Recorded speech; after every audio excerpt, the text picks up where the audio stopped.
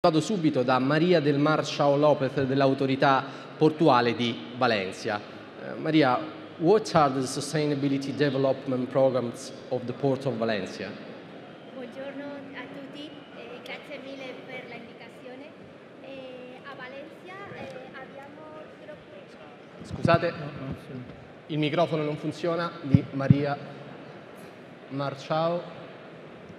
Please try it again. Hello? Okay, perfect. Yeah, now Go. it's going. Buongiorno a tutti, grazie mille per l'invitazione per stare qua. A Valencia siamo a fare troppo de cosa. Well, I switch to English because I think it will go better. Well, in Valencia, we are very much committed with sustainability. And the way we see it is just collaborating with port users, port terminals, in order to commit our target that is being zero emissions by 2030. So, for example, in Valencia, we have just been awarded just covering the seal of Grimaldi terminal there with solar panels. So with that action that we will do in the few days, starting the public works, we'll be getting 11% of the total energy of the port from the sun. So with that action and also pushing with eolic energy and also, of course, with onshore power supply and getting more power stations in the port, and also promoting multimodality, we think that we are, with the help of all the port community, to get our objective.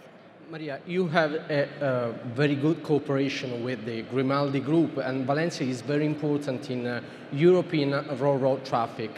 Has this market broad benefits for the whole port industry? I think that, well, this year we are suffering a bit the crisis. I think that's nothing new for anyone. But Ro-Ro business is doing quite well.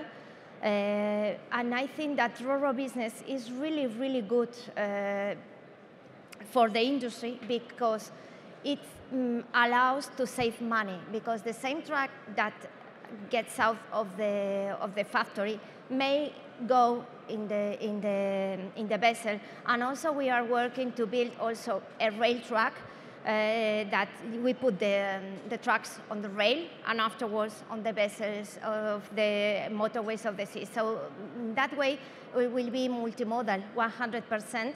And we think that will allow to save money, which is really, really important for the industry, because we, as port authorities, we have to be facilitators and to try to support the industry to be more efficient and competitive. And that's the way that Ro-Ro supports us. Thank you.